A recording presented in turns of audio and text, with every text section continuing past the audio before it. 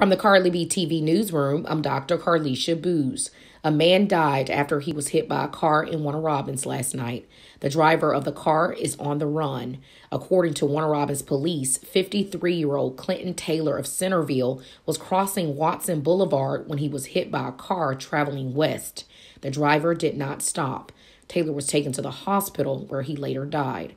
Police say the suspect's vehicle would have damage to the right front fender and windshield.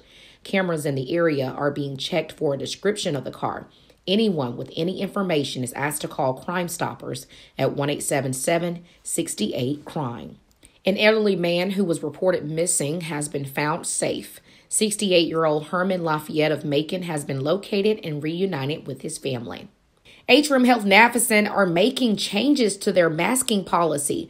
Effective March 30th, masking will be optional in non-clinical buildings and locations where no patient health care is provided.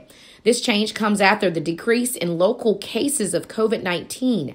Spaces where masking will be optional include Atrium Health Navicine Wellness Center, Navicine Health Foundation, Atrium Health Navicine Human Resources, business offices on Riverside Drive and in downtown Macon, and Atrium Health Navicine Peyton Anderson Healthcare Education Center.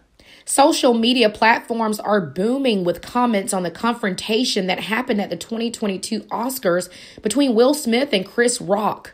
Sources say Rock joked about Smith's wife, Jada Pinkett Smith's shaved head. Will Smith walked into the stage from his front row seat and slapped Rock. The crowd was in awe, and many took to social media to express their thoughts. Pinkett Smith revealed in 2018 that she was diagnosed with alopecia. She has often discussed the challenges of hair loss on Instagram and other social media platforms. For more news on the go, visit KBTV.com.